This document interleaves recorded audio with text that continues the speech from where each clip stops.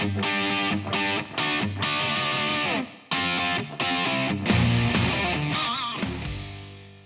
know that helicopters have become very popular in the last few years, and in fact in the last year to year and a half, the electric minis have literally begun to perform at the same levels, and in some cases actually greater, than their equivalent glow or gasoline powered counterparts that have been around for a long time. What I'd like to do is give you a comparison of what is considered state-of-the-art today in terms of the control system, the servos, the electronics, what's used in the more mechanical style birds, like this one over here on the left. And then we're going to go into some detail and actually go through some setups. How do you set AFR? What is it? How do you set ATV? What is it? How do you correctly set pitch gauge? What if you want to have a 3D setup? What if you want an FAI pattern type setup? So let's go ahead and take a look at the two basic types of control systems. This particular bird right here is a Thunder Tiger Raptor. It is a 50 powered bird, meaning that it has a glow engine that's 50 size, 5/10 of a cubic inch, pretty traditional power plant. It has what's called a standard mechanical system here. A Thunder Tiger has used for years in their design the 4-point style swash plate, this item that you see right here. Well, what that means basically is that there's quite a number of links and bell cranks.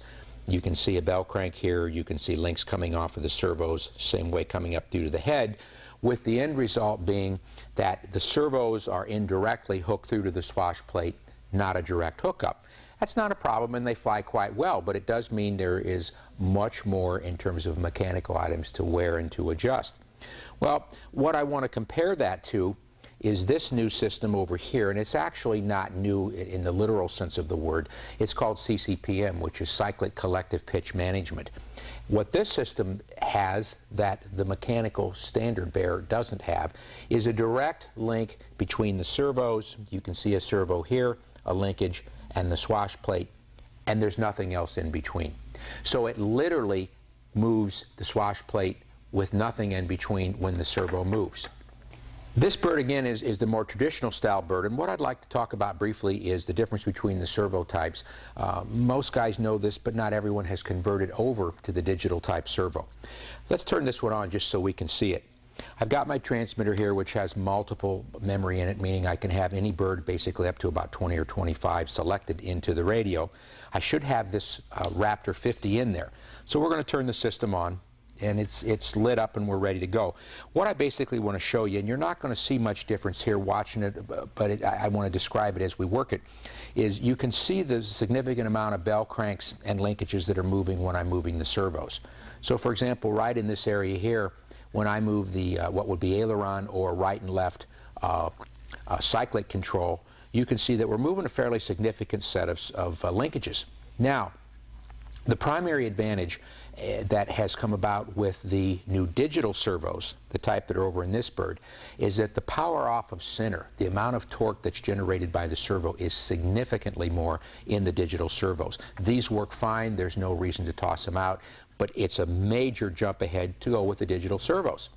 So what I'd like to do is give you some specific detail on how you set up a bird that has the CCPM system, this small T-Rex over here, the electric bird, and some of the tips and how we do that. So let's go ahead and dig into it and take a look at that type of setup. One of those features that's used by almost every modeler are ATVs. They use different terminology between the brand manufacturers on the radios, but basically it's an adjustable travel volume is what ATV stands for. So let's just show you that, and then I'd like to go into some fairly heavy detail and show you how you set up to another feature that's called AFR, which changes the full range of throw versus a single channel. So if we take a look at the Raptor 50 here, I'm going to go ahead and go into our radio here and change the ATV setting itself on aileron. Right now we're set at 100%, but let's go ahead and change that to 10%. I'm obviously overstating it significantly, and work the servo. So here's maximum throw now that we've set it at 10%. You can see the servo's barely moving, and I'm not even sure you can see that. Let me go up to 40 just so we can see the difference. There's 40%. Maximum stick throw, full right, full left. Now let's go back to where this bird actually flies, which is 100%. Again on ATV, and the only thing we're changing is the right and left cyclic or aileron channel. Now we're back to 100%. And look at the difference. Huge difference. Key point to make, and I'm going to go over into the AFR system, is that ATV changes only an individual channel. You can change aileron, elevator, rudder, throttle, etc. It changes the endpoint adjustment only on that channel. What I'd like to do is get into a little bit more detail and show you how you set what's called AFR, which is adjustable function rates, as compared to an ATV. As a reminder, an ATV simply sets an individual channel. It doesn't do any mixing between channels automatically, where an AFR allows us to do that. Why might we use AFR? Well, in the case of the helicopters with the CCPM type control system, we don't want any type of mixing in terms of linearity between the swash plate. I'll show you that here in a second. Let's go ahead and turn this bird on. First of all, we're going to flip our transmitter on. Now, one thing you always want to be very careful of, because we're now dealing with an electric bird, is until I turn on the throttle hold switch, the electric motor and the rotor specifically are going to be live when I plug it in. So double check that we're down, we're low stick, we've got all of our switches set in the default position, so when we plug this in, it's not going to fire up and beat us to death. Plug it in. What we're going to hear are two things. We're basically going to hear the electronic speed control, the ESC, go through its initialization routine. Now there we hear that. It's doing a crescendo, and I'm not going to wait for it to get through the whole thing, but basically it's checking pre-programmed settings that we've put into it. For example, where it's at on battery protection and so on. But let's get into the AFRs. First of all, let's turn our transmitter switch on to what I'm going to call complete protection mode, and in this case I'm going to go in and activate an override program in this transmitter that's going to allow me to move the surfaces without engaging the motor, even though I still have it plugged in. Let's check it carefully and slowly. Okay, we've got collective going up and down, which is also our speed control, and we're not getting any problems in terms of energizing the motor. So let's dig into AFR. What does it mean? First of all, when we set up a bird like this particular helicopter, as you can see, is a pretty high-end mini electric. It's all carbon fiber frames. We have the Align optional upgrade carbon fiber blades on it, and it has the CCPM head and most all of the aluminum or tighter tolerance upgrade parts. If we get into the AFR function, what I want to show you here is when we make the change on AFR, you'll see that we can adjust the range and thereby the pitch on the bird without changing the linearity between the swash plate. So let me move the swash plate again. If you look closely, you'll see that as I go up and down on pitch, 3 servos are moving. Pitch, what would be aileron on a fixed wing, or right and left cyclic, and fore and aft cyclic, or what would be elevator on a fixed wing. But if you look closely again, you'll see that the swash plate goes up and down without any differential being fed in, which would be like this. As it was going up and down, we saw the swash plate leaning to the right, the left, forward, backwards, etc. Now, going on over into AFR, I'm going to select that on the transmitter, go into the AFR screen, and I'm going to select the channels that I want to take a look at. If I go into this, I'm actually going to have a choice starting with percentage of movement that I can select. So right now, for example, this particular bird is set at 79% on aileron, which is right and left cyclic, 79% on elevator, fore and aft in the case of a helicopter, and 45% on pitch. So you can see the amount of range I've got in throw. There's high and there's low. Let's go ahead and change these, and I'm going to change them dramatically. We're going to change it down to 40%, 40%, and 20%. Now let's do the same movement and see what kind of range we get here. Full stick movement, you can see much, much less. There's low collective, there's high collective. Why do we want to change that? The reason we want to change it is once you've set up your bird with the servos in place, adjusted the servos so they're 90 degrees, everything's trimmed, you've got 0 set at your swash plate center point for a helicopter, you can adjust how much pitch you get on high side, how much you get on low, and how much you get in the middle.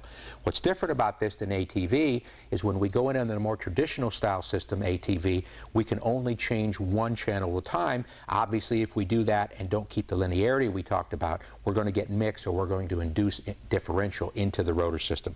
So again, you can see I've reduced it to a fictitious amount and we've got a very small amount of change there. One thing I want to mention that's a really neat programming trick is because almost all of the computer radios today have multi-model memories. You can go in and set this bird up for a windy day. You can set it up for a smooth flowing type of flight or 3D flight by simply saving the model. Call this Model 1. We say this might be the amount of throw we want for a very windy day, or we're just going to cruise around. And we save it as Model 1 with the parameters we just set here for AFRs. Bird flies very smoothly. Let's go into the pitch side. There are small pitch gauges made exactly like there are on the larger birds. They're very inexpensive. This happens to be one from a line that fits this size blade.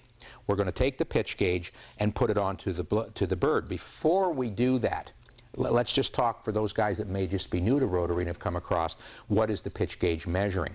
It's simply measuring the amount of change or deflection for the main blades when you put the stick or the cyclic stick or control collective stick in any given position. This particular pitch gauge, and all of them, read from a minus to a positive range. In this case, it's -10 to +10 range, and it's adjustable with this set screw. So the first thing we check is where we at relative to the center position of the stick. Let's go ahead and put the pitch gauge on. I'm going to set the pitch gauge for a predetermined amount of 0. I've got it on there now, 0 degrees. And then I'm going to bring my stick up to what would be the center point of the throw range for the transmitter. So I'm going to come up to center stick, and what I'm looking for, quite simply, is that the top edge of the pitch gauge is literally level with the fly bar itself, this bar that goes across that holds the paddles on. So you hold it like this, you take a look, and yep, sure enough, I'm right in line. I'm just simply eyeballing it, and you can see whether it's high or low. Then we go ahead and do the same thing at high range, go up to full collective stick, change this up to our maximum pitch. We're going to go up in this case to +9 degrees. Same check. Look down here. Are we lined up? Yep, we're exactly level. Last thing we're going to check, and this, by the way, is what's called a 3D setup. It's a full aerobatic setup. We're going to go to low stick on collective. So we come down to low stick, make the change on our pitch gauge. Now I'm going to go down to 9 degrees negative, lock it in, and check it, and see if we're okay. And the answer is yes. Now, if we were not okay, there are a couple places that you can change this. In most of today's fairly sophisticated computer radios, you can change the extremes with pitch curve. You can change the extremes with ATV, but I don't recommend it with a CCPM system. Remember, that's the direct linkage hookup here. Basically, go in and change it with the AFR.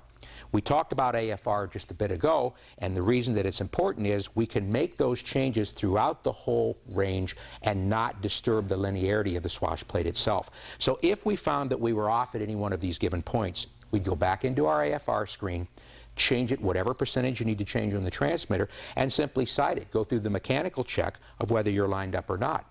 If you are, you're set, and you're basically done with AFR. Helicopters are absolutely growing in leaps and bounds, and particularly the electric segment. While we happen to have used a mini electric today to demonstrate some of the finer points of adjusting ATVs, AFRs, and so forth, the larger helicopters in the 50, 60, and even 90 size are now coming out in electric power plant aircraft. The performance is absolutely phenomenal.